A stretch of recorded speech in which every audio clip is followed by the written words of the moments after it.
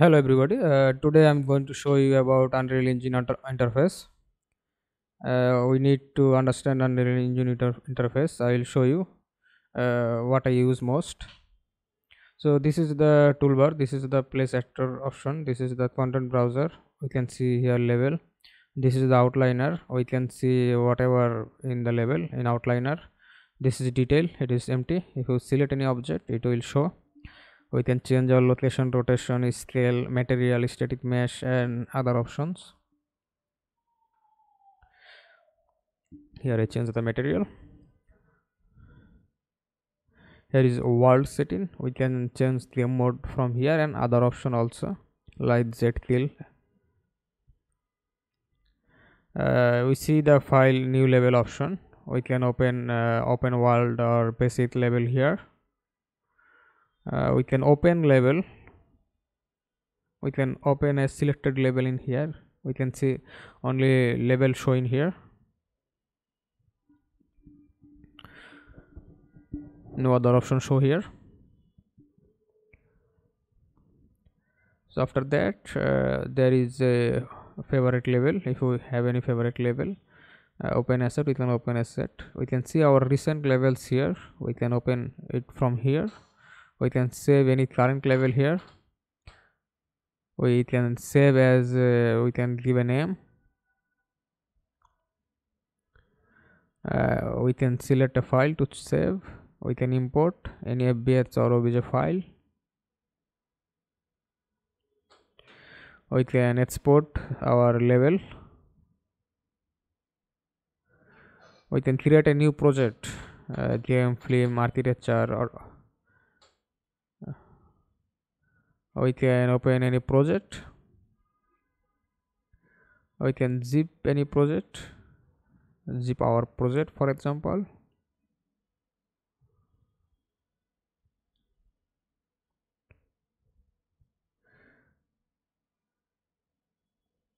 You can exit the project. Now we go to the edit. There is few option is off. If we select any object, then we can see there is option. We can copy and we can paste. Control C, Control V. That's the keyboard shortcut. We can cut it. Control H. We can paste it. Control V.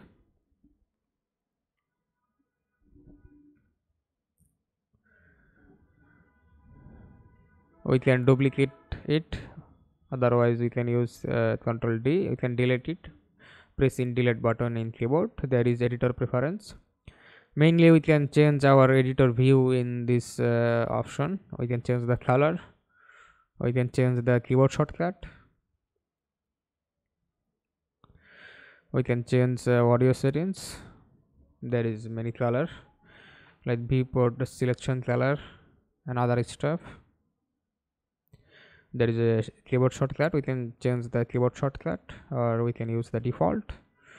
We can change the loading and saving. I personally turn off the autosave. Now there is project settings. We can change our project settings here. The particular project settings. We can add description, company name, company distribution name, homepage, support content, and many other. We can use gameplay tag, maps and mode. We can change the package settings like development or for shipping for the project.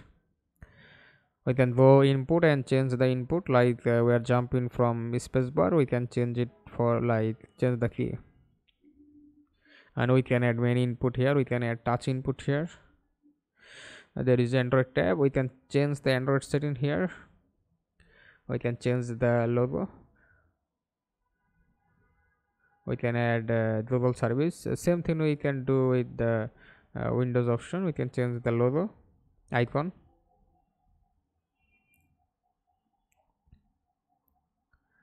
Now there is other option here also like the Windows option. Here is the cinematic function. We can use cinematic function. Here is content browser. We can add content browser here or in here or in here. Whoever use second monitor, it's good for them.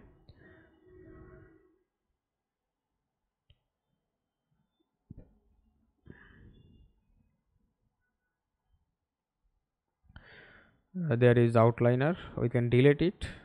There is world setting, and if we go to Windows and click outliner, it will be here. We can delete the world setting and we can add it here. There is device output log, result browser message and log.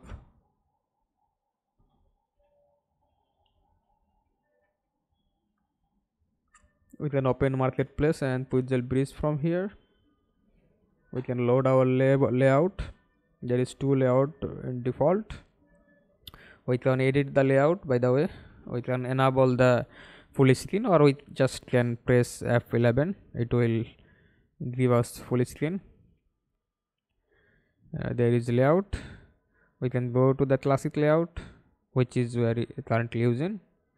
Also, you can go with the default editor, which is this.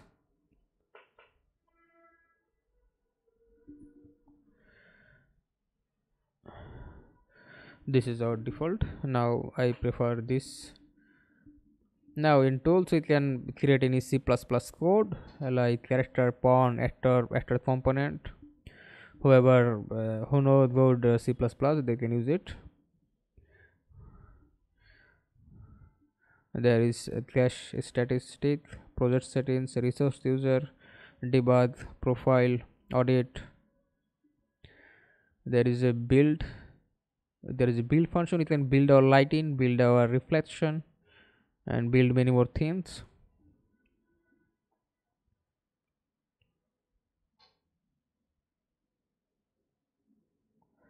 There is a select option. We can select everything in the level. We can unselect it.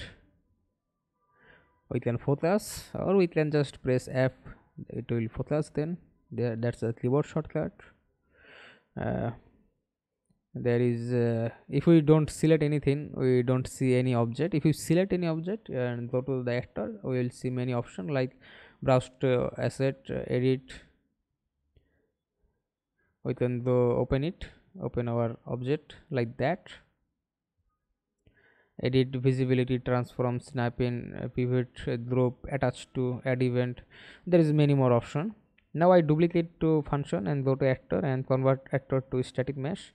Now we can make it static mesh. Just I give a name. Now see, the both are now a single static mesh. We can turn off the visibility. We can hide it, and we can show all of it. Control H, it will show all unhide actors.